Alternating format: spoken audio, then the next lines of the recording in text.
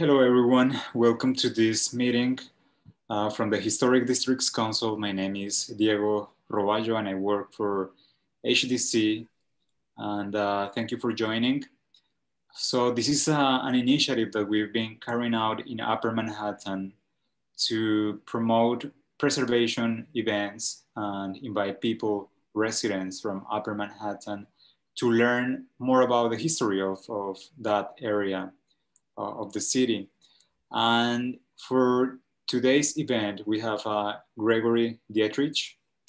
Gregory is going to be talking about the Morningside Heights Historic District. He's a preservation consultant. He's a board member of HDC. And thank you so much, Gregory, for joining and sharing your knowledge with us. And if you have any questions, please type them on the chat, and I'll be happy to read them. Thank you. So feel free to share your screen, Gregory. Sure. Thank you, Diego, and hello, everyone. I'm pleased to be here, albeit remotely, to talk about Morningside Heights history and its advocacy efforts to secure local designation of its historic buildings. I'm a longtime resident of the Heights, having moved here over 25 years ago. And during that time, I went to grad school, became a preservation consultant, and got involved as an advisor to the Morningside Heights Historic District Committee. I'm also a longtime board member of HDC, as Diego noted, having been involved with that organization since 2007. Well, preservation advocacy is certainly not for the faint of heart, as evinced by a 21-year effort leading to the designation of Morningside Heights' first historic district in 2017. What you see here are district proposals going back to 1996 by Columbia University's Historic Preservation Studio, the Morningside Heights Historic District Committee, New York Assemblyman Daniel O'Donnell, and a counter proposal by the New York City Landmarks Preservation Commission that the community ultimately rejected.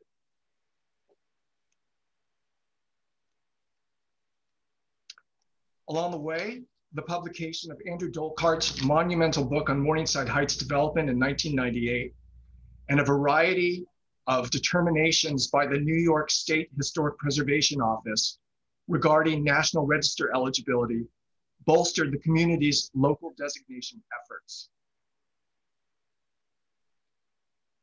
So 2017 was a banner year for preservation in the Heights, signaled by the Landmarks Commission's designation of the Cathedral Close of St. John the Divine and Morningside Heights First Historic District.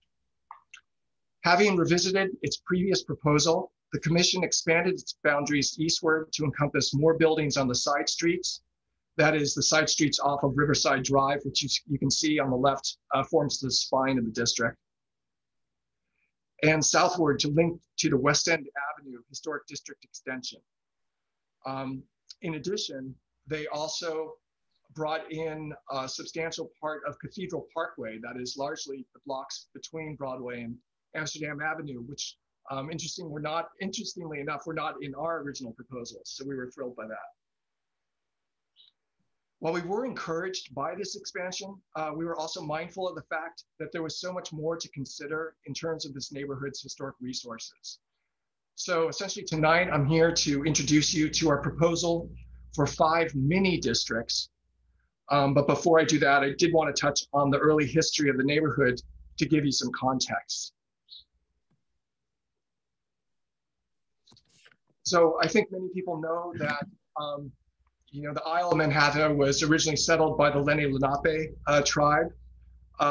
In terms of colonial settlement under British rule, in 1686, Governor Thomas Dongan granted a patent to the mayor, aldermen, and commonalty of the city of New York for a large triangular parcel extending from roughly West 107th to West 124th Streets between the Hudson River and the Harlem boundary that included Morningside Heights.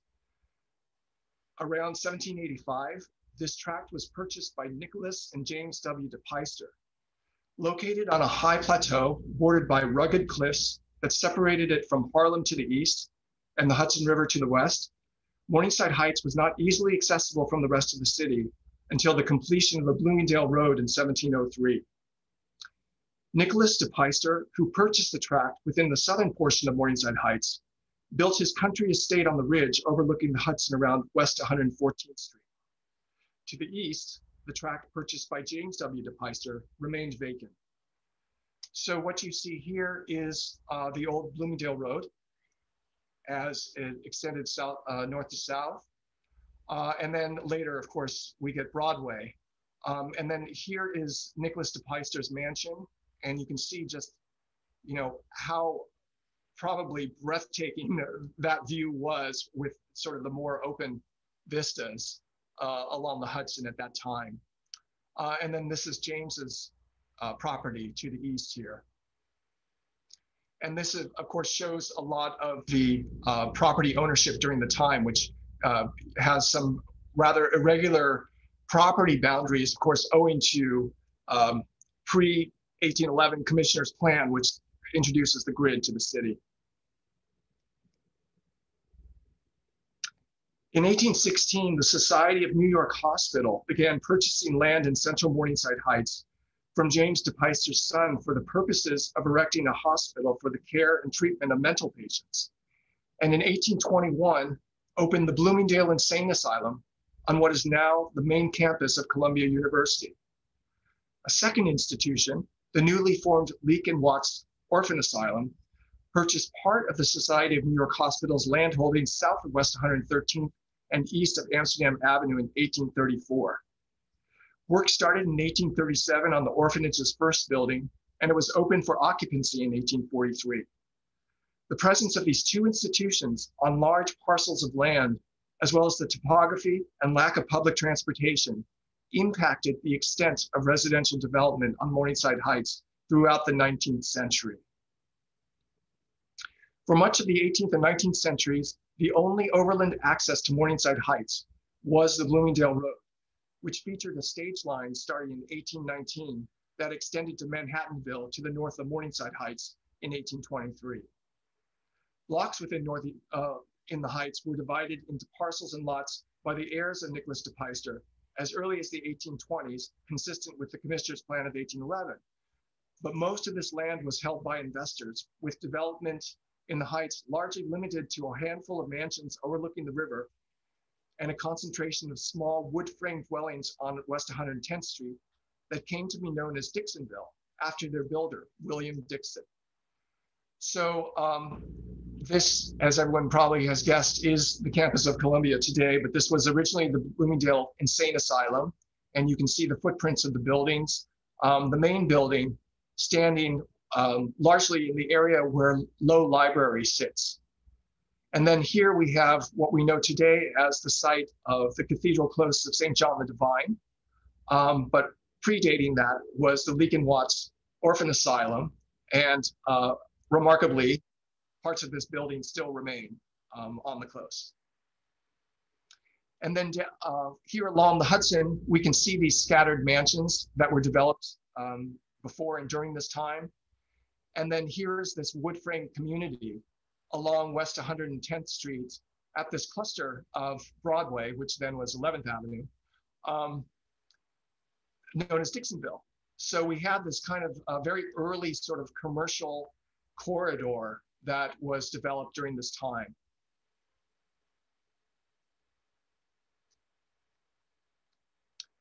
The introduction of the subway into Morningside Heights in 1904 was largely responsible for the proliferation of speculative multifamily middle-class residential developments that occurred over the next 7 years. However, as early as 1886, the Leake and Watts Orphan Asylum had sold its property to the Cathedral Committee for the construction of the Cathedral of St. John the Divine. To the west of Amsterdam Avenue, real estate investors had already begun a campaign to force the Bloomingdale Asylum to vacate the area, maintaining that its presence depressed real estate values. After failed attempts to get the state of New York to revoke the asylum's tax-exempt status and to have it discredited, the asylum's Board of Governors announced its plans to relocate the asylum from Morningside Heights to White Plains in May of 1888. The following year, the Board of Governors auctioned off 98 lots between Amsterdam Avenue and Broadway and West 112th and 14th Streets.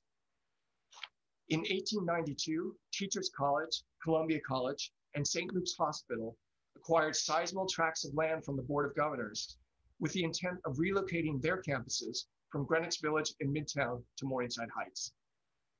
This concentrated wave of institutional development during the last decade of the 19th century would encourage other institutions to follow suit in the early 20th century, drawn to an area that still boasted sizable tracts of vacant land for campus development.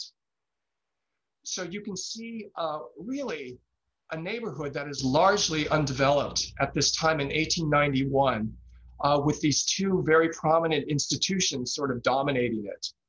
I also want to just speak to the fact that there was, one sort of quote unquote mass transit at that time, which was the 9th Avenue elevated train, which prior to 1904 had run along Columbus Avenue or 9th Avenue.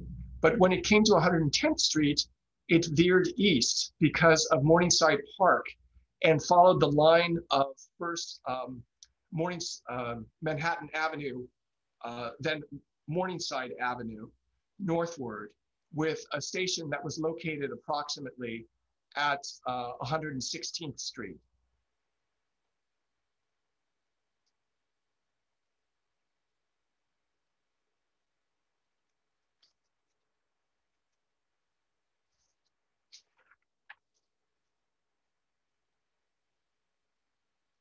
So I just realized that I skipped a slide. Oh, I'm so embarrassed. I wanted to talk about, I'm going to go back just ever so slightly and talk about this particular map, which now you've gotten what happened after this. But in 1865, I wanted to speak to the parks. The New York City Park Commissioner, William Martin, proposed a park and an adjacent road along Hudson River north of 72nd Street. And this was the impetus for Riverside Park, which Frederick Law Olmsted designed between 1873 and 1875, and was constructed between 1875 and 1880, with later improvements during the 1930s. In 1868, recognizing the undevelopable tract of land located north of West 110th Street between 9th and 10th Avenues, which I was just talking about, Commissioner Andrew Haswell Green recommended the introduction of a park that would become Morningside Park. And this too, of course, was designed by Frederick Law Olmsted, working with Calvert Vaux, initially in 1873 and revised in 1887, with construction spanning 1883 to 1895. In 1868, Broadway was introduced between West 59th and 155th Streets, replacing Bloomingdale Road as the main thoroughfare passing through the neighborhood. However, development was hampered by the Heights' rocky outcroppings and uneven terrain. Also, it was hampered by its distance from Fifth Avenue, which really was the hub of commercial and residential development at that time. Also, it was hampered by the exorbitant prices demanded by real estate speculators and a reluctance from developers to build in a nearly vacant area whose social composition had not yet been established.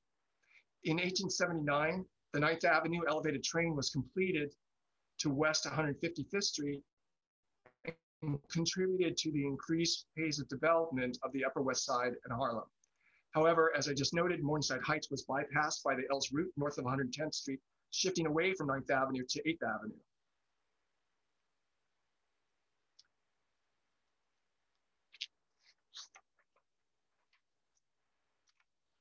The beginning of the 1890s witnessed the first examples of row house construction in Morningside Heights.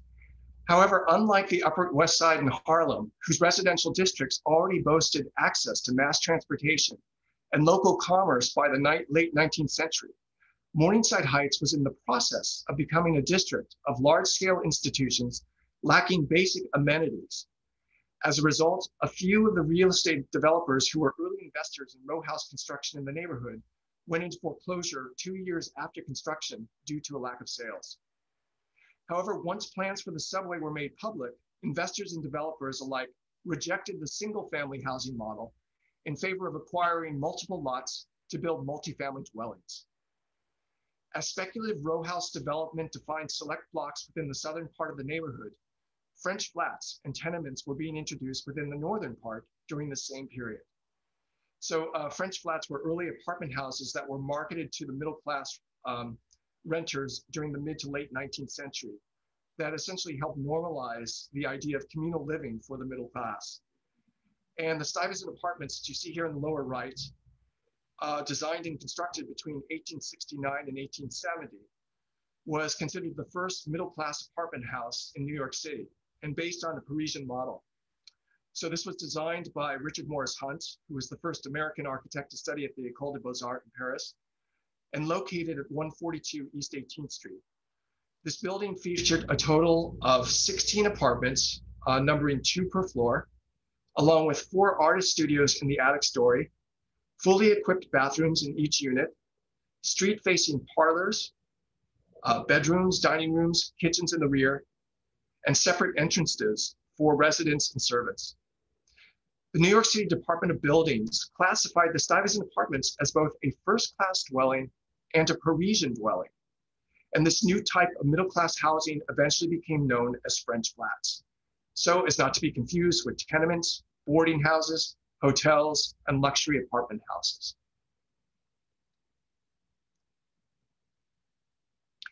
An early horse-drawn streetcar running up Amsterdam Avenue spurred 2 different types of tenements being constructed in the northern part of the neighborhood by the late 19th century: old law tenements and new law tenements. Old law tenements had to adhere to the Tenement Reform Act of 1879 and were built on either 25-foot wide or 50-foot wide lots in dumbbell plans that featured narrow window shafts between abutting tenements. The narrower tenements featured a single unit per floor, while the wider tenements featured 2 units per floor, along with shared bathrooms among multiple tenants. New law tenements had to adhere to the Tenement Reform Act of 1901 and were built on 50-foot wide lots in dumbbell plans with interior courtyards and at least 1 bathroom per unit. And as you can see, I'm giving you an example here of the old law tenements, and you can just see how narrow these light wells were. And just imagining that these are 4 apartments to a floor here, and yet look how limited the light is in terms of natural light. And then you've got these very limited exposure light shafts here. The most prominent type of multifamily dwelling was the apartment house, which was targeted to the middle class. And among apartment houses in Morningside Heights, there was a hierarchy commensurate with the streets on which the buildings were located, with the most exclusive buildings located along Riverside Drive, with its sweeping panoramas of the Hudson River, and Broadway, with its immediate access to mass transit and commercial amenities, and the less exclusive buildings located along Amsterdam Avenue, Morningside Drive, and the cross streets. These latter developments targeted lower and solidly middle-class renters, with the 6-story elevator apartment house quickly becoming the ubiquitous housing type in the Heights. On the one hand, satisfying renter demands for the most recent, apartment amenities, as well as natural lights and elevators. And on the other hand, satisfying developer demands for cheaper construction alternatives, which only allowed for semi-fireproof construction on apartment buildings up to 6 stories. So for these apartment house developers, this was really a more economical form of development, since they didn't have to conform to the full fireproof laws of the time.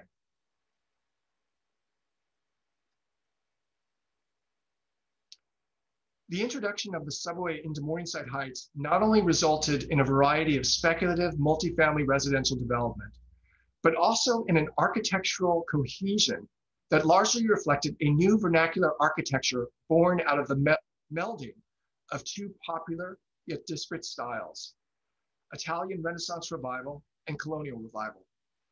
Although it's unclear as to the precedent for this melding of styles, national events such as the Centennial Exposition of 1876 in Philadelphia and the World's Columbian Exposition of 1893 in Chicago would have exerted a substantial influence in promoting colonial revival and Renaissance Revival architecture to the country at large.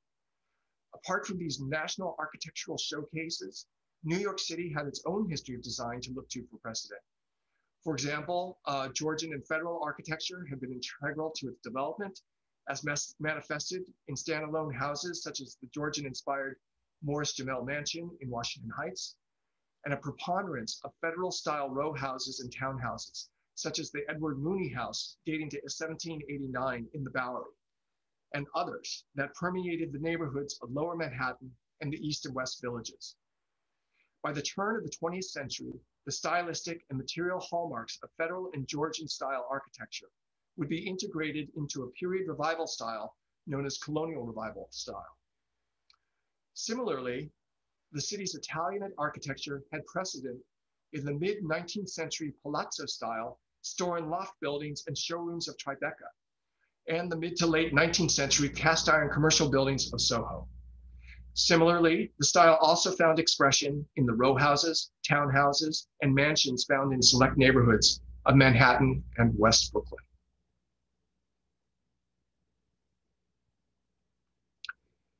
So Andrew Dolkart, who I mentioned is the author of Morningside Heights, A History of Its Architecture and Development, suggested that McKim, Mead, and White's Columbia University classroom buildings, with their unorthodox combination of Italian Renaissance and colonial-inspired elements beginning in the late 19th century, may have influenced a range of residential buildings in the neighborhood.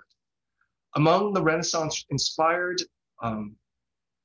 elements found on these early classroom buildings are these rusticated and radiating limestone bases. Rustication refers to sort of the routing that you find along the bases that give it the block-like appearance. Another aspect was the use of the buff brick, and then also the classically inspired portico, which unfortunately I don't have a really good example here, but which is so prevalent on the apartment houses throughout Morningside Heights, which feature a classically inspired portico supported by columns with Ionic or Corinthian capitals under an entablature that often boasts the name of the building in bas relief.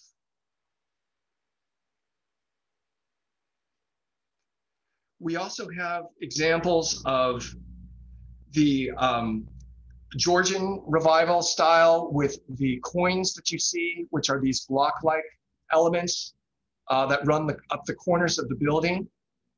And then in terms of the colonial revival influence, we have the use of the red brick, often laid in Flemish bond.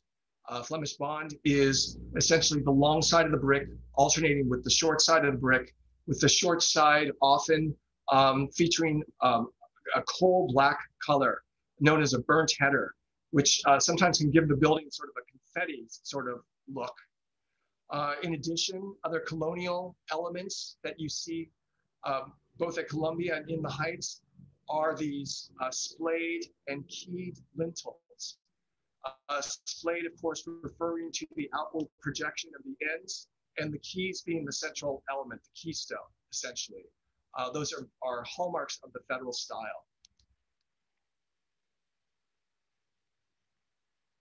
So Lamb and Rich's Millbank Hall at Barnard College, which you see on the lower right here, with its Renaissance-inspired coins and cornice, combined with its colonial-inspired red brick walls and keyed and splayed lintels, really does appear as if it served as a template for so many of the residential buildings that were to come in the Heights just after these buildings' completion.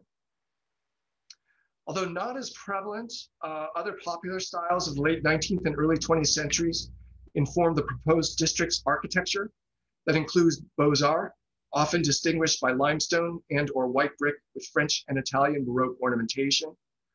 Arts and crafts, often incorporating ornamental brickwork and tile.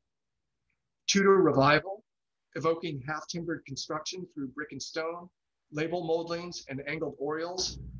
Secessionists, characterized by classically and geometrically inspired ornamentation. Art Nouveau, distinguished by organic forms and ornamentation, as well as French Renaissance revival and neo-Romanesque. So now I'm going to talk about the 5 proposed mini districts that the Morningside Historic District Committee has put forth and is engaging in a dialogue currently with the Landmarks Commission about.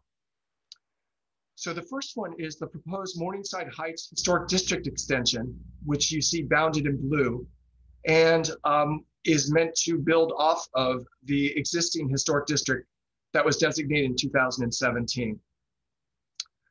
This extension reflects 2 successive waves of speculative development, that is single family and multifamily dwelling construction, and roughly bounded by Amsterdam and Broadway and West 112th and 114th Streets.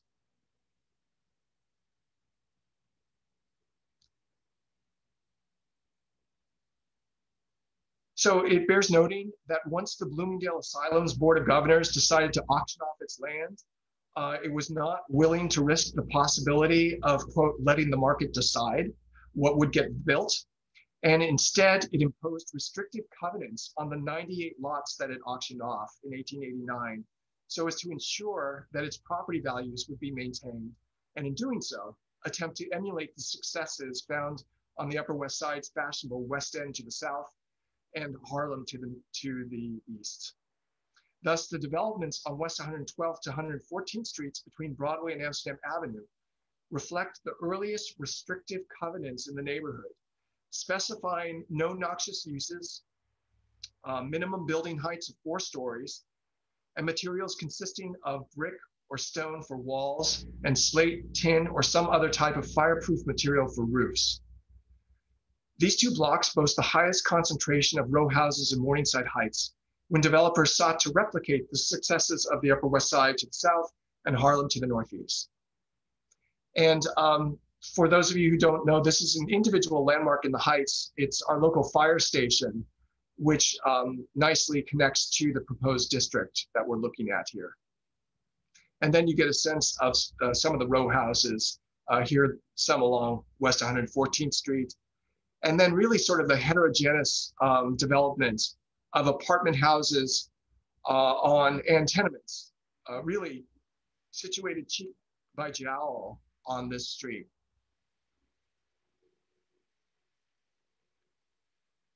The proposed historic district extension features several distinct multifamily dwellings. For example, the Phaeton at 539 West 112th Street was designed by George and Edward Blum in 1909 and was influenced by contemporary progressive French housing. This building was critically praised by the Architectural Record and the Real Estate Record and Builder's Guide for its aesthetics, which incorporated arts and crafts inspired brick, tile, and metalwork. And I should say that I don't think that my photos do it justice. You really do need to visit this building and see for yourself really the intricate artisanship that's going on with respect to the use of these materials. Other notable buildings include a tenement building known as the Kiltonga, located at 540 West 112th Street, which was designed by Neville and Bagg in 1903 and executed in a restrained yet elegant Renaissance Revival style that also incorporates colonial revival elements. Architect George Miller's 6-story apartment house at 512 West 112th Street dates to 1930. So it's really a very late example of a building by Heights standards, and is a distinct example of a neo-Romanesque designed building with its use of cream-colored brick and its judicious application of ornamentation.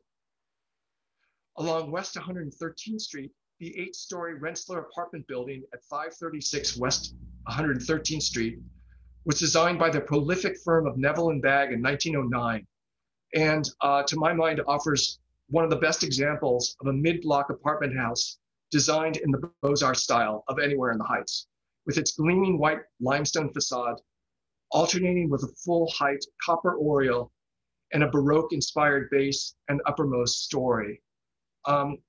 For those of you not familiar with the term, the oriel is similar to a bay, except that it doesn't touch the ground, whereas a bay does. So an oriel really cantilevers over the building. In addition, many of the row houses in the proposed Morningside Heights Historic District extension were acquired by Columbia University fraternities and sororities, mostly throughout the 20th century. thereby indelibly linking them to the cultural life of the university. These include Sigma Nu Fraternity, located at 556 West 113th Street, Kappa Alpha Theta Sorority, located at 534 West 114th Street, and Alpha Delta Phi Society, founded in 1836 and located at 526 West 114th Street, among many other row houses located on these two cross streets.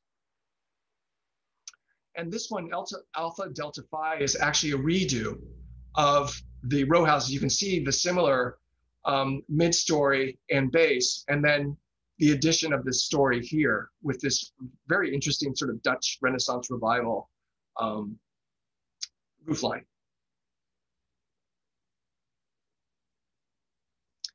So that brings us to the second proposal. That is the proposed Amsterdam Avenue, Morningside Drive South Historic District, which reflects a variety of speculative, mostly mid-rise, multifamily dwellings. This one is roughly bounded by Amsterdam Avenue and Morningside Drive and West 115th and 116th Streets.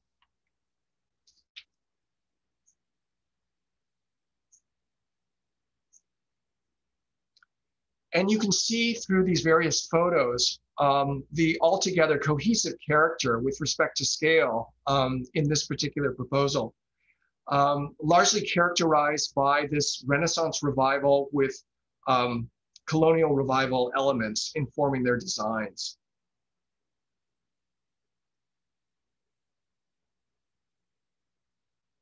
So this proposed district offers an array of mid-rise multifamily dwellings that are designed in the Renaissance revival style and incorporate colonial revival elements, as I just noted.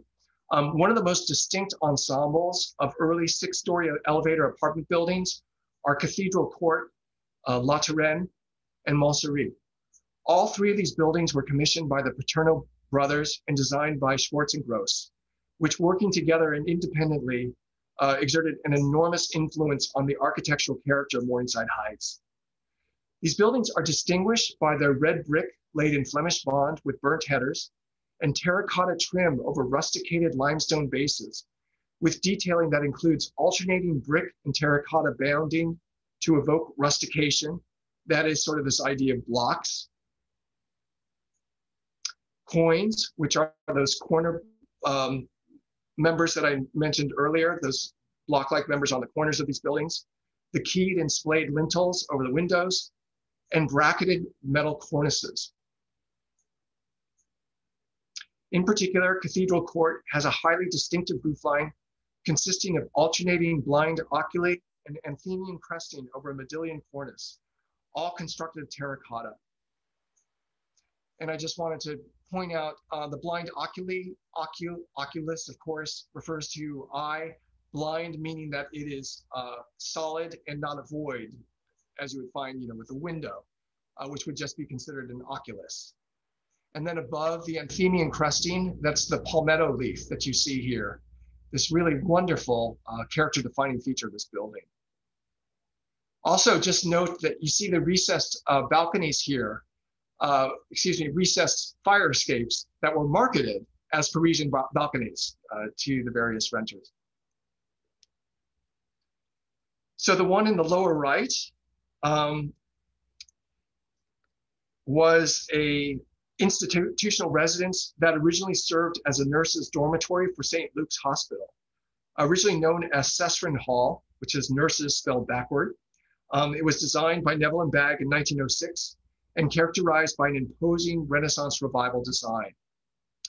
And I had Andrew Dolkart as one of my professors in grad school. And one thing that he would constantly say when we were out on our walks, like surveying a particular neighborhood, was to really look at the building. And I mean, that just sounds so straightforward and intuitive. However, I think many of us every day pass by buildings without really looking at the buildings. And Cessrin Hall is one of these buildings that has, well, like I said, I've been in the Heights since '95 and only really recently came to appreciate just the extent of architectural detailing that's going on in this building, including on the ground floor, original stained glass windows that remarkably are still intact. This building also has just a marvelous cultural, social history as well, where it housed the Press Association for a while, and also currently acts as a dormitory for the law school at Columbia. The third proposal is the proposed Amsterdam Avenue Morningside Drive North Historic District, which reflects a variety of speculative multifamily dwellings that encompass mid and high-rise buildings. This one is roughly bounded by Amsterdam Avenue, West 118th Street, and Morningside Drive.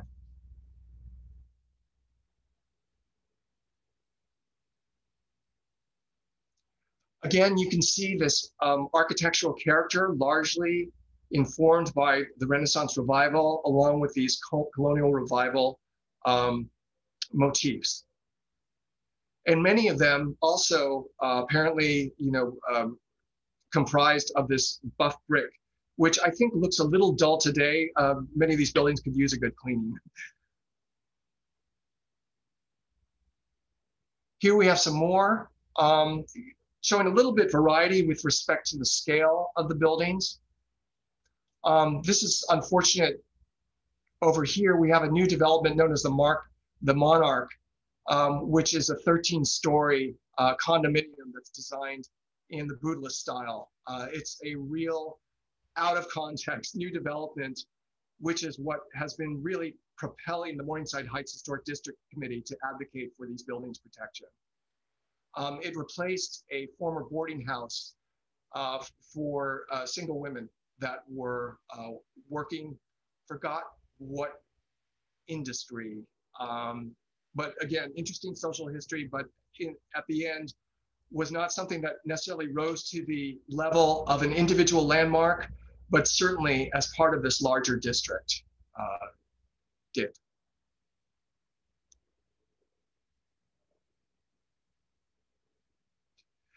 So as I said, numerous buildings in this proposal are designed in this Renaissance Revival, incorporating colonial revival elements.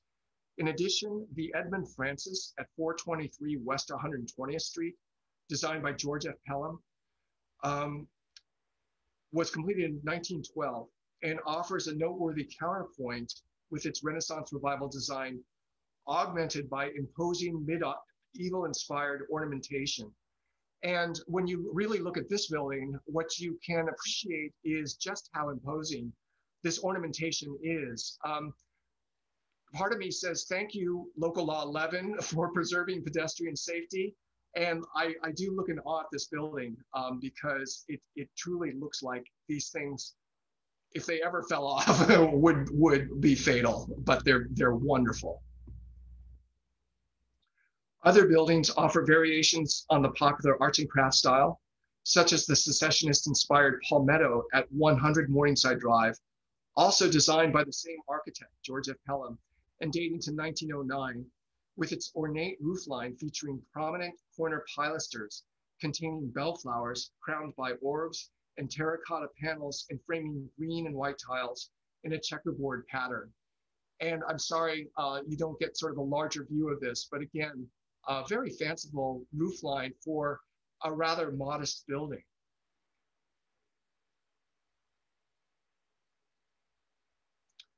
So that brings us to the fourth proposal. This is the Broadway Amsterdam Avenue Historic District, which reflects a district of predominantly working class multifamily dwellings, along with a small concentration of middle class multifamily dwellings and a discrete religious complex, which is St. Mary's Church. It's roughly bounded by Broadway in Amsterdam and West 121st and 123rd Streets.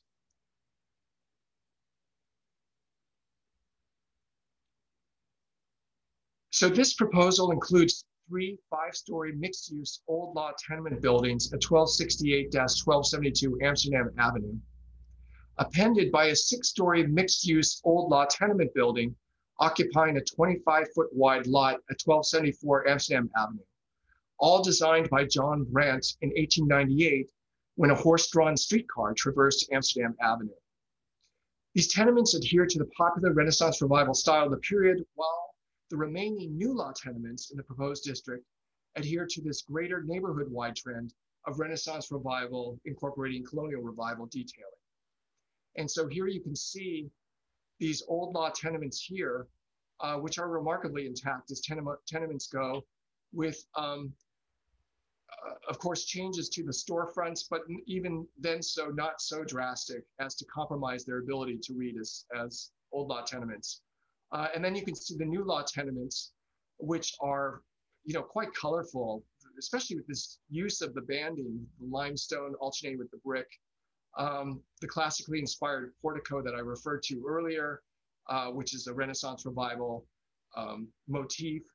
Then you've got the coining, the keyed and splayed lintels, and the classically inspired cornice.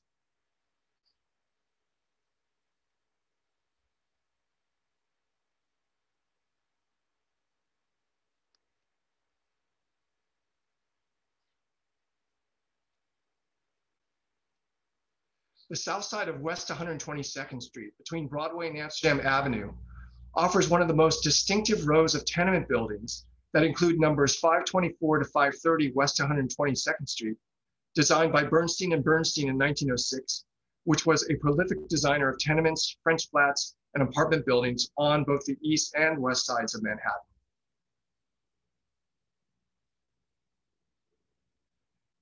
The earliest residential developments in the proposed Broadway Amsterdam Avenue Historic District, interestingly, were not the tenements, but instead these French flats that you can find at 520-530 West 123rd Street, designed by F.T. Camp in 1896, 4 of which were designed in an unconventional Tudor Revival style, and 2 of which were designed in the Renaissance Revival style.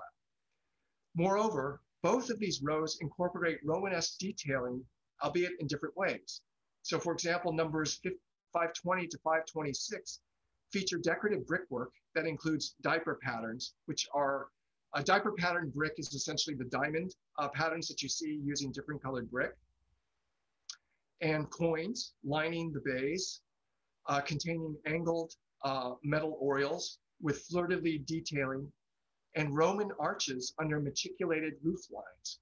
So the Roman arched windows are here, and the matriculated roof line is essentially this scalloped detail that you see along the roof line. Really quite inventive and unusual, not something you see of this sort of cross pollination, for lack of a better word, of styles. Of course, Andrew Dolkart famously said that most of the buildings that we see in New York City are vernacular. That is, they don't adhere to a particular style completely, that there are these different stylistic elements that are often thrown in. The other part of these flats at 528 West 530 Street, West 123rd Street, feature elegant porticos supported by Doric columns under bowed oriels accentuated by rough-faced brownstone lintels. So again, this is rather interesting to have this kind of the highbrow, classically inspired portico, then contrasted with these rough-faced lintels over the windows. It's just rather unusual. So it's sort of the earthy and the sublime together.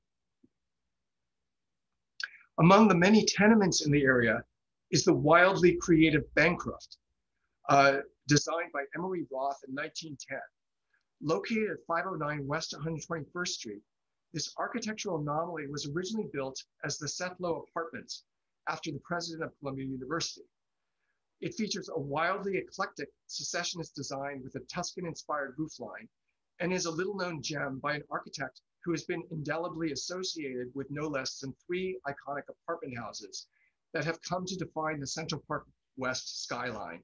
That's the San Remo, the Beresford, and El Dorado. And I should note that this is a building that you don't really have to look at. When you come to this building, you know it. It is just so eye-filling and interesting. I highly recommend for any of you who haven't visited West 121st Street between Amsterdam and Broadway to check it out. So that brings us to our last mini district proposal, which is the proposed Riverside Drive, Claremont Avenue Historic District, which reflects a mix of working and middle-class multifamily dwellings. This one is roughly bounded by Riverside Drive and Claremont Avenue, West 122nd Street and Tiemann Place.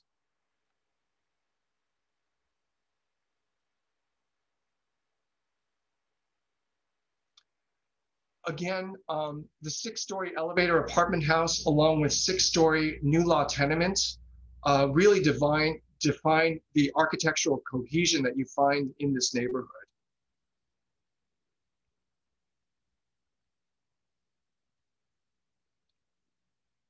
So this proposed district offers one of the most cohesive intact rows of new law tenement buildings of anywhere in the Heights.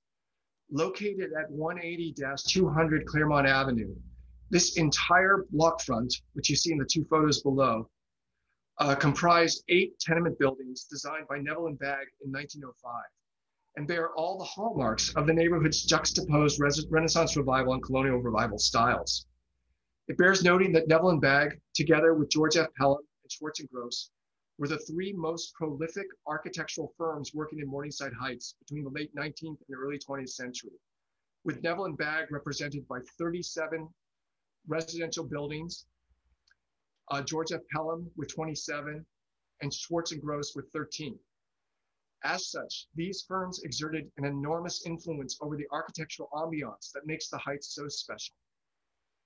Directly across the street, 2 new law tenements at 189-191 Claremont Avenue, designed by Denby and Newt in 1905, which is the photo in the top, created a harmonious counterpoint to Neville and Bagg's block front, executed in the Renaissance Revival style, and incorporating both colonial revival and arts and crafts detailing that includes red brick with burnt headers laid in Flemish bond, keyed and splayed lintels, and decorative brickwork that includes prominent square and diamond motifs running along the top floor. This proposed district also features distinctive examples of the 6-story elevator apartment house, such as 160 Claremont Avenue, designed by Maximilian Zipkis in 1911, with its eye-filling Art Nouveau-inspired design, incorporating polychromatic terracotta along its roofline. And I should say that this is really a feast for the eyes as well. When you see this in person, the colors really stand out there. And also, similar to the Palmetto, that the base and the midsection of this building are really quite modest architecturally. All the action is in the roofline. Along Riverside Drive, there's a row of Tudor-inspired buildings ranging from the high-style Ulysses at number 528, which is the upper left photo that I showed you in black and white earlier. And this was designed by Lafayette Goldstone in 1908, to the more restrained Montebello, designed by George Keister in 1906, who was the architect of the Apollo Theater and several Broadway houses.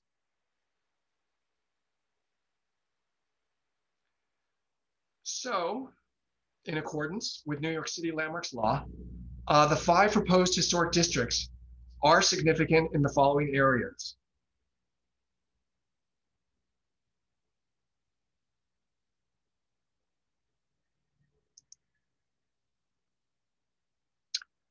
Special character that constitutes a distinct section of the city.